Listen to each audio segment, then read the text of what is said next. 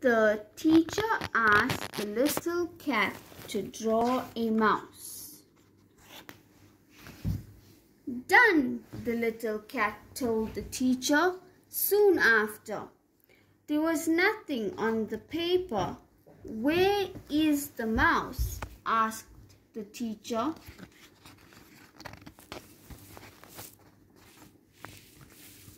"Ha ha, I ate it," replied the little cat. "Then please draw a dog," said the teacher. Soon after, the teacher could only see a yellow spot on the paper. "Where is the dog?" he asked. "Ha ha, the dog ran away. This is its poo," replied the little cat. The end. Let's read. The Fox and the Little Mouse. The fox wanted to eat the little mouse.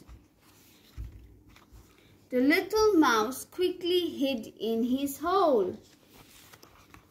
The little mouse, "I will wait for you beside the hole. You will have to come out eventually," said the fox. "I have many holes to come out of and many things good to eat," replied the little mouse. When the fox heard this, he abandoned his plan to eat the little mouse. The Ladybird's Day. I'm a ladybird and I live in a cave.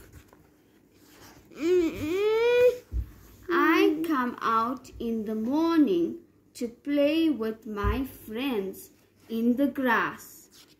When I see a frog, I run away. I shelter from the rain. When the sun comes out, I climb up a flower to get warm. I play with my friends again.